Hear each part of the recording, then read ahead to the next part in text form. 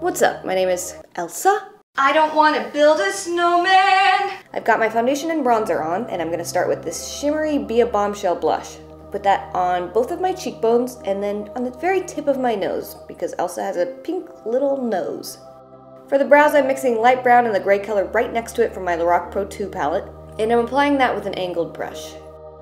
Now I've got this cool Urban Decay lipstick sample in Anarchy, and then I'm using Kate McNabb's Fetch Pink on the bottom lip, and I'm gonna just rub these two together and get a pretty little color. I then apply some Kate McNabb Naked Truth on the very center of my lips to make them look a little bit more plump. The Frozen Elsa doesn't really have this, but the Elsa does. I'm gonna apply some Urban Decay Primer Potion on my upper and lower lids. If you were gonna be doing this on a child, you don't really have to go as detailed as I'm about to go. Take a fluffy brush with some pink eyeshadow and apply that into the crease. Then with a flat eyeshadow brush, take some purple eyeshadow and just pack that on the lid, and that's it. But if you want to be a little bit more extreme, keep watching. With a fluffy brush, I apply Makeup Geek's Peach Smoothie in my crease. And then I grab my very unsharpened NYX Jumbo Eye Pencil in Milk and apply that all over my lid. I'm going to be using a Ben Nye Grande color palette for the rest of the eyeshadow. With a flat brush, I'm taking the pink color and putting that all over my lid. With a small fluffy brush, I'm taking that kind of pinkish red color and putting that in my crease, and I do not miss the very inner crease towards the inner part of my eye. Now I'm going in with the dark purple and applying that to the inner and outer corners of my eyes, leaving the center pink. I go back in with the pink red color and apply that to my lower lash line, and then blend that out with Peach Smoothie.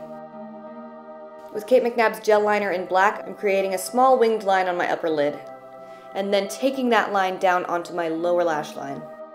I fill in my waterline with a black kohl pencil, curl my lashes, and then add some mascara. And there you go! There you go! That's the final look. On to the hair. I part my hair very, very far to one side, brush that all together and make it look real pretty.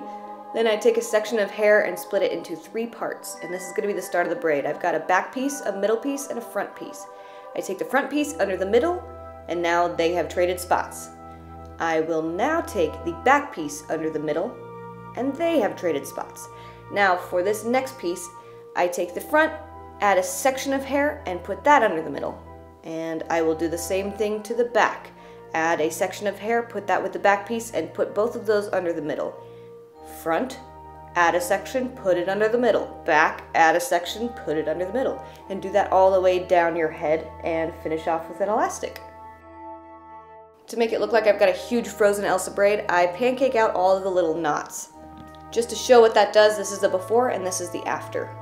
I've got these Julie little crystal things that I bought from Hoblob, and I just stick those right onto my hair, and they stay very surprisingly well. This Elsa costume was supplied by buycostumes.com. If you'd like an Elsa costume for yourself or a little one, check out their website. Thanks for watching, and I'll see you in my next video. Turn away!